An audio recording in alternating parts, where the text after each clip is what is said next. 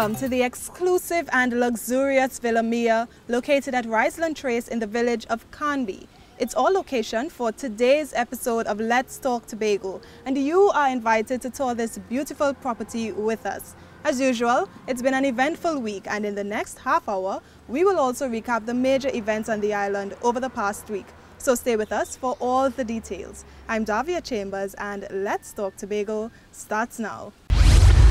The PTSC is getting up close and personal with Tobago's heritage through its Know Your Country tours. The Tobago Regional Health Authority hosts its first Cancer Health Fair. Kasara youth are learning new skills and unearthing their entrepreneurial potential. And later, many more Tobago homeowners are happy after getting much-needed home improvement support. We have all these stories and more when Let's Talk Tobago returns, so stay with us. Greetings, this is Marcy Griffiths and you're watching Let's Talk Tobago. Leave it right where you got it. This is Villa Mia, where every little detail counts. It's nestled in the hills of Riseland and promises a unique vacation rental experience that you'll only find in Tobago. And you know, speaking of experiences, Tobago is offering visitors a chance to go beyond ordinary. Through the Tobago Tourism Agency, the island is unrolling several initiatives to enhance the overall visitor experience. The details are in our first story. Here's more. Visitors to Tobago will have an enhanced experience, following a training development workshop that benefited 60 Tobagonians from various groups. The workshop was hosted by the Division of Tourism, Culture and Transportation, the Tobago Tourism Agency, the Caribbean Hotel and Tourism Association, and Virgin Atlantic. This is just one of the many initiatives taken on by the agency to enhance Destination Tobago. It was quite well received. We had a lot of positive comments coming from the participants. We had 55 people from Tobago who participated in that event, and it was quite encouraging. This is really an introduction to what we see as the next steps. And the next steps we tend to pivot around the beginning of November, where we attend World Travel Market. Tobago is home to over 230 species of exotic birds. 25 of them can only be found on the island. So the Tobago Tourism Agency, along with stakeholders, attended the largest birdwatching fair in the United Kingdom, the British Bird Fair. The goal is to continue to grow arrivals in this niche area. It aligns with the product that's available in Tobago. From time to time, or as we have been measuring for the past few months, we've seen the number of people traveling to Tobago to experience and participate in bird watching increase. So that has been one of our core attractors, and we have aligned ourselves with that market. A familiarization trip was also hosted for German travel media. But that's not all. Boomerang Rising tour operators was also accommodated to experience the destination firsthand. For the next year, Mr. Lewis says more emphasis will be placed on product-enhancing activities. You will be seeing training to people who engage in visitors and even secondary persons who interact with our visitors as well. We also will be focusing on enhancing the product. And when I say enhancing the product, I'm talking about the brand has some of those iconic features that speak to our natural environment. The natural environment is one of our core attractors. So you'll be seeing what we call the Green Initiative that looks at having certification for a number of our properties. As far as our beaches are concerned, Blue Flag certification will be implemented. Blue Flag is one of the world's most recognized voluntary eco-labels awarded to beaches, marinas, and sustainable boating tourism operators. Up until the end of September 2019, there was an 11% growth in arrivals to Tobago. This private gated estate sits on an acre of land. It offers breathtaking views of both the Atlantic Ocean and the Caribbean Sea, as you can probably see in the background. Now, if you really want a closer look at the island, your best bet might be a Know Your Country tour. The Public Transport Service Corporation recently launched its historical Fort Tour service. In this next story, Umadara Mills tells us why this tour is so special. Have a look. How well do you know Trinidad and Tobago? Here's a chance to find out through the Public Transport Service Corporation, PTSC's Know Your Country tours. In Tobago, you can take the historical fort tour. Residents and holidayers can visit the island's forts, built centuries ago during European occupation.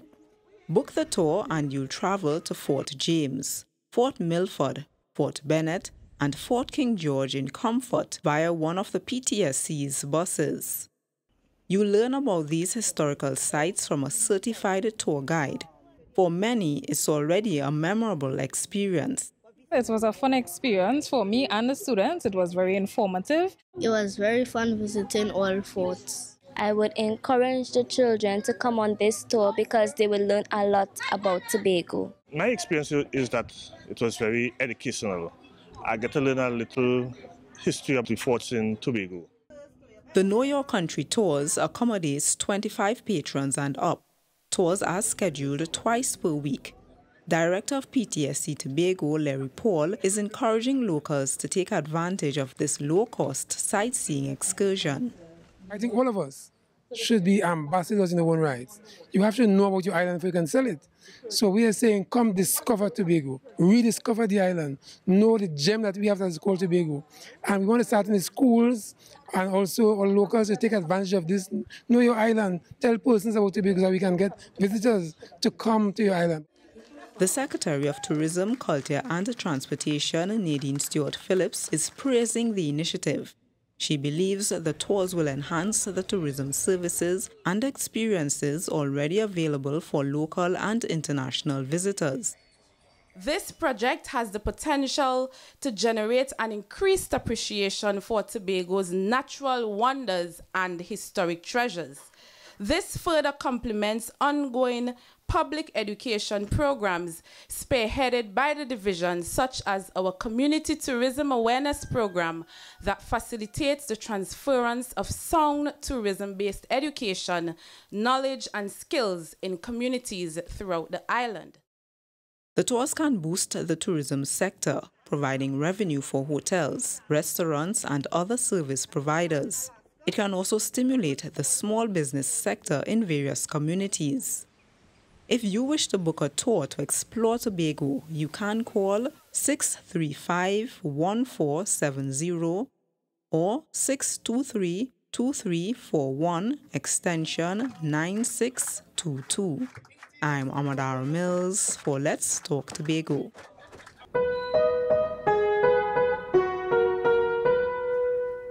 Villa Mia is owned by Mrs. Carrie Ann Mueller. Its name was inspired by the owner's daughter, Mia Grace. The unique and the charming design of the property is a reflection of Mia's personality.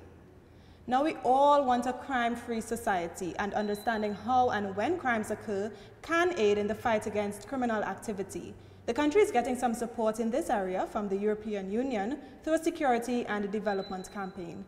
Here's this story. You can turn things around even after making bad choices. That's the message of the Life After Today Roadshow. The roadshow is part of a security development campaign hosted by the European Union. Young people can find empowerment and knowledge through this campaign, which uses music, performing arts and social activities to drive home a positive message. This project, Life After the Day, a year-long campaign, is one of many supported by the delegation of the European Union as we continue to identify and implement initiatives that can offer opportunities for turnaround and to provide us with positive alternatives by introducing strategies that may change some of the negative mindsets, perceptions, and actions of young people. The Life After Today campaign targets major social institutions such as primary and secondary schools, NGOs, and community groups. In Tobago, the campaign teamed up with the Roxborough Police Youth Club for their first roadshow. In a place where, from time to time, we are plagued with lots of social ills that are addressing society. And the burning question for you as young people, as you participate in this program, where we are going to utilize our very own young messengers, young ambassadors, young cultural ambassadors of Tobago. The roadshow featured 3 primary schools. They performed speech band monologues filled with positive messages. Oh, Mr.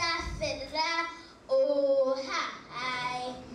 It's plenty first day to one and something on my mind. If parameter all you look around at we country today, it have a calling that making plenty people stray. Give true meaning to live fast and die young. You're still lost. It's everywhere from country to town. Gun violence taking life for the young and hot, or you're old and cold. Oh, the program is entitled Life After Today. And it's the first time we're having it on the island of Tobago. And it's a good thing because it sends a positive message to the people, young people of Tobago East, that violence is not the answer. There's life after today, and without violence, they can have a positive future. The roadshow was hosted at the Collis Hazel Youth Enhancement Center in Roxborough. I'm Carnbee for Let's Talk Tobago. The island's first cancer health fair is spreading public awareness about the disease and information on how you can reduce your risks. We have more on this story right after this break. Yo, Tobago, what's up? This is yours truly, Positive, from beautiful Tobago, and you're locked on to Let's Talk Tobago. Boom, boom, boom, boom, boom. Welcome back. You are watching Let's Talk Tobago, and we are at Villa Mia. The villa can comfortably accommodate 15 guests. It's got 5 spacious and private bedrooms, some with ensuite bathrooms included. Now Tobago is stepping up its efforts to spread public awareness about the threat of cancer. So the oncology unit hosted a free public health fair where attendees heard from healthcare professionals and the first-hand stories of cancer survivors. Here's more. We are here at the first Cancer Health Fair. It's being hosted by the Oncology Unit of the Tobago Regional Health Authority, the TRHA. And we have with us Ms. Samantha Corbin-Nancis, who is a registered oncology nurse. She's one of the coordinators. Mrs. Nancis, could you give us the theme of this event that you all are having and why it's taking place? So the theme of this health fair is Dimensions of Wellness, She with an acronym S-HE to support, help and empower. Why we are having this health fair, it is the first ever health fair, is that we have realized that Tobagonians and by extension the whole community needs to be aware of cancer. Cancer is on the rise in Tobago and we see the need to have people be aware of healthy practices that they can adopt to leave out the destructive practices that may contribute to cancer. According to Nurse Nancis, cancers of the breast, prostate and colon are the most prevalent forms treated at the oncology department. One cancer survivor is Onika Thompson-Tony. She was diagnosed with breast cancer in 2017. She underwent a mastectomy and is now in remission. She shared her story. Somehow I felt I was less than a woman, but I realized I am not, and I've also realized cancer is no respecter of person, age, religion, color. It's out there, it affects everyone. The journey right now, it's getting easier. I attend the oncology clinic, I have nice support from the nurses there. The health fair, which took place at the Gulf City Mall Lowlands, also focused on men's well-being. Prostate cancer survivor Michael Stewart shared the male perspective. Yes, you can have an erection if you do the nerve-sparing radical prostatectomy. If you take the entire prostate out, the nerve passes through the prostate, and so therefore that is going to prevent you from having an erection. But once you do the nerve sparing, yes, you can have sex and you can continue. What am I saying? Men, there is hope. Don't neglect your health. Facilitators provided information on how patients and caregivers can deal with a cancer diagnosis. Topics ranged from emotional support and spirituality to diet and financial management. Patrons underwent basic health screenings and interacted with medical, beauty and mental health service providers. When you have a program where you can have hands-on, there's speakers giving you information, professionals giving you information, so that you can then ask questions, you can find out stuff, because knowledge is responsibility. And a lot of times things happen to us simply because we don't know. So it's definitely excellent. The TRHA's Oncology Department is based at the Old Scarborough Hospital at Fort King George. If you want more information about cancers and treatment options, you can call 660-4744, extensions 3450 to 3452. I'm Amadara Mills for Let's Talk Tobago. Guests can enjoy Villamere's excellent amenities. Its modern kitchen space, if you'd like to bring your special culinary creations to life, and a spacious living area to spend time with family and friends. Now let's hop from Carnbee to the village of Castara for a minute, where the future is bulging with opportunity. In fact, Castara youth are taking part in a creative design program that's seeking to make good on the community's entrepreneurship potential. We have more in this story. Castara youth were challenged to get creative at the creative design program hosted by the Castara Youth Development Center. That's exactly what 12 young residents from the North Tobago village did. They impressed Youth Development Coordinator Jamoy Henry during the session, creating beautiful clutch purses, fabric earrings, and necklaces. It's one of the initiatives aimed at inspiring the next generation of entrepreneurs from the community. Creative design is a broad topic, so we narrowed it down to clutch purses and necklaces because Castara is a tourism community and persons usually sell clutch purses, and for the vendors still have to outsource the clutch purses. So then if the young persons in the community take up this skill and learn it and be able to create their own business, they will now be able to sell these persons the clutch purses and the earrings and the necklaces, so then the person wouldn't have to now outsource it out of the community. Participant Shaniqua Jack says through the program she's learned valuable skills. She's also acquired essential life skills and is already envisioning a career. Thus far, the program is going well. We started off well. When I came, we was learning makeup. We moved on to clutch purses, and I want to start like a makeup business that I can teach people what I learn and become better as I go along. Tutor Nikaisha Legaton says she's happy to support the program. She believes ventures like these can help youth provide for themselves by becoming entrepreneurs. It's important for young people to learn skills like these so that they will not just be typically dependent on gaining an education, finding a government job. It's also good to have another source of income, and it's also broaden your horizons in terms of learning different competent skills and survival in the world. The next installment will focus on commercial tinting and will target the young men of Castara. I'm Crystal George for Let's Talk Tobago.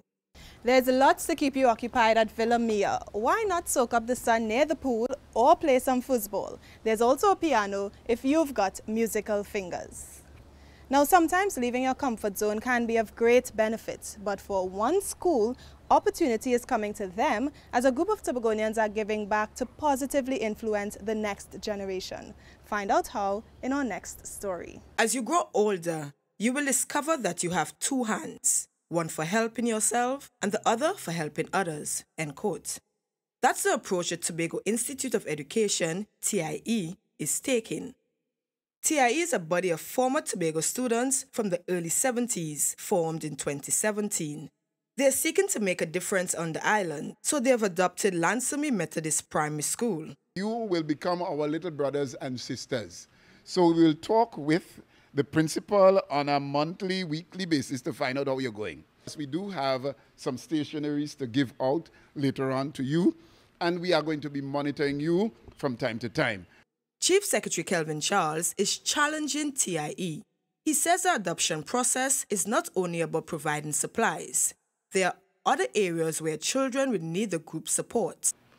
One element of the adoption of this school has to do with sponsorships. The idea of helping you in your reading and your mathematics mainly. Another of the ideas in respect of what we're talking about adoption has to do with what you call mentoring and tutoring, both individually and in groups.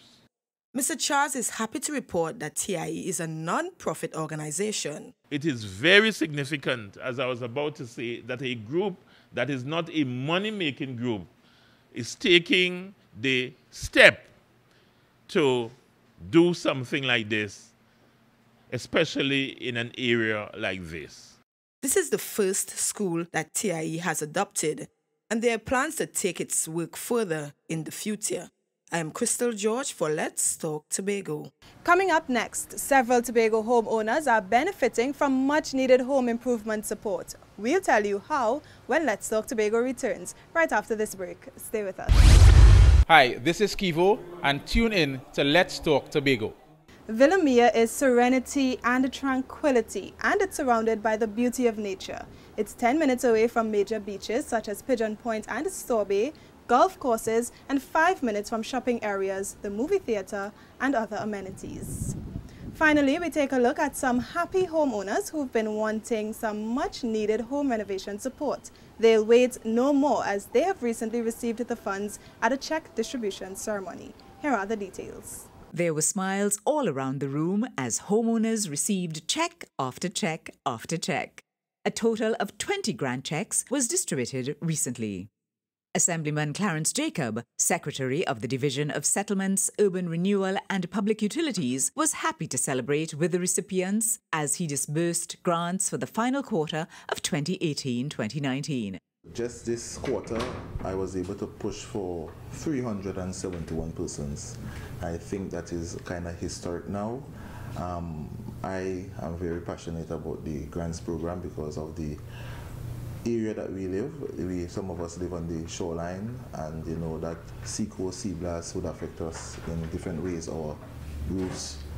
And also general persons want to improve their standard of living by, you know, adding on a little part to your house, fixing your ceiling, your driveway, your downstairs. So I'm really happy today that we are able to give out all these checks. As an advocate for his division's social programs, Assemblyman Jacob believes it is his duty to seek the interest of residents and help to elevate their standard of living while increasing the housing stock on the island. The Secretary also outlined plans that are in the pipeline. In the future, we have intentions of building some homes. We are in the process of developing Adelphi area and also the Riseland area. We want to build 150 homes in Adelphi, that's Mason Hall, and 50 homes in Riseland.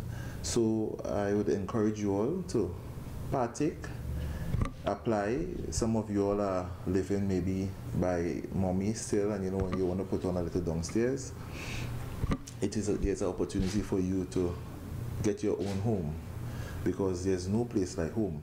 Some individuals were first-time recipients. This is actually the first one, so I was ready to finish off some renovations. This is the first.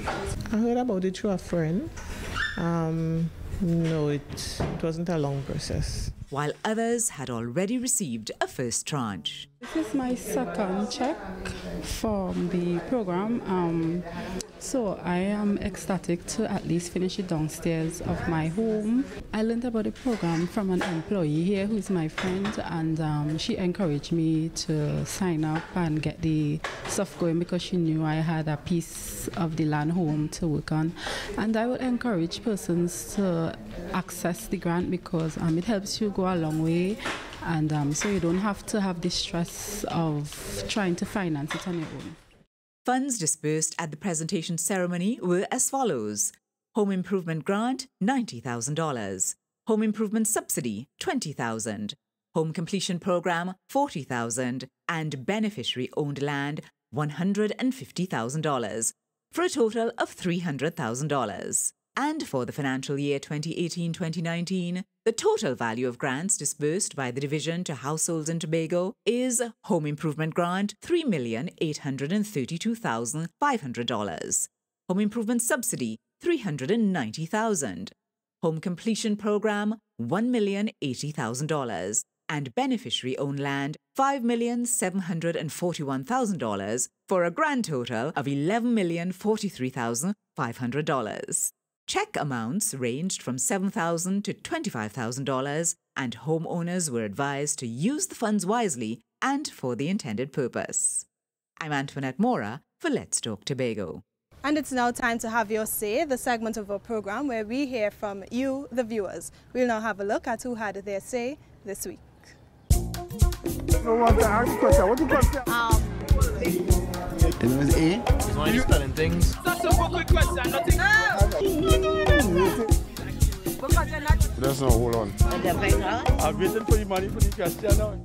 And it's that time again. It's have your say time again. And the question we're asking today is, would it be secession or autonomy? Secession is a total separation from any government or federation. Autonomy means that we just handle our affairs more. This is what you said. We're saying autonomy because a decision now. Decision can make from Trinidad for some things to go on in Tobago. You understand? We need to make some of our own decision. We need to sit down and decide some of our own affairs and things. Give me autonomy any day over secession. Autonomy will work better. To try to separate, I think Tobago is too small and the population, that is the main problem there. We don't have the people to support. Tobagoans have Stockholm syndrome, to me, in my opinion. So it's like they are already in love with the system that they live under. I am not for any secession at all. I'm for autonomy. Reason being that we are stronger together. Nations around the world, they're trying to come together. And at this juncture, we shouldn't be trying to separate. It's just weakness. I prefer autonomy right now. It's because we cannot really do anything much to help ourselves. Tobago need to improve on their own because they have a lot of things that Tobago need to get where we cannot afford to get from Trinidad. We were taught or trained to believe that Tobago cannot stand on its own. And that is a thing that depressed me a lot. We don't want secession and autonomy. We ain't in no position now to run our own affairs. We could handle our own affairs. Autonomy. We have a better fighting chance as a twin island state. But at the same time, we could have the decision of making our own rules and governing our own laws. Some of the things we need to do in Tobago, we have to go down to Trinidad, come back up, and I find it as waste time. I think we could do more on our own over here. It will take us so long. Men like you and the youth, is them have to come in a different thing for you to control your own affairs. The name is A. Why are you spelling things? That's a quick question, nothing. That's not, hold on. I'm waiting for the money for the... We've come to the end of yet another edition of Let's Talk Tobago, and as always, we thank you for watching. Please email us with your comments or queries about the program, and be sure to visit our website, like our Office of the Chief Secretary Facebook page, follow us on Instagram and Twitter, and subscribe to our YouTube channel. Now, for more information on Villa Mia, you can call 364-6028, or you can email them at villamiatobago@gmail.com. From our house to yours, I'm Davia Chambers, along with the Department of Information, Office of the Chief Secretary, Tobago House of Assembly, wishing you a safe and very productive week. We leave you with a montage of the Dia lighting ceremony at the Mount St. George Police Youth Club. We do hope you enjoy.